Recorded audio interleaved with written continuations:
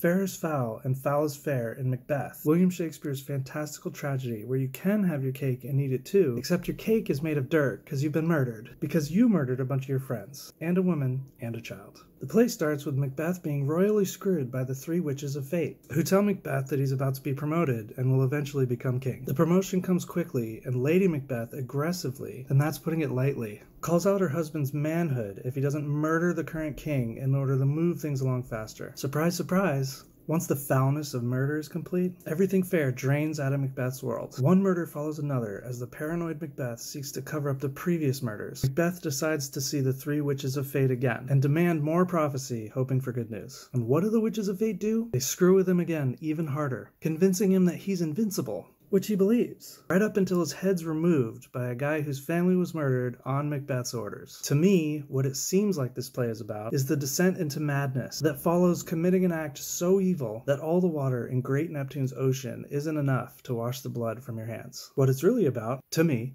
is that life can seemingly go down two paths. One where you choose evil, and one where you choose good. But in the end, both paths meet in death, and you realize there was really only one path, littered with the breadcrumbs of your life choices, leading to either realizing your true self completely in life, or dying fraught with sound and fury. Please go watch Akira Kurosawa's Throne of Blood, Macbeth set in feudal Japan. My favorite adaptation.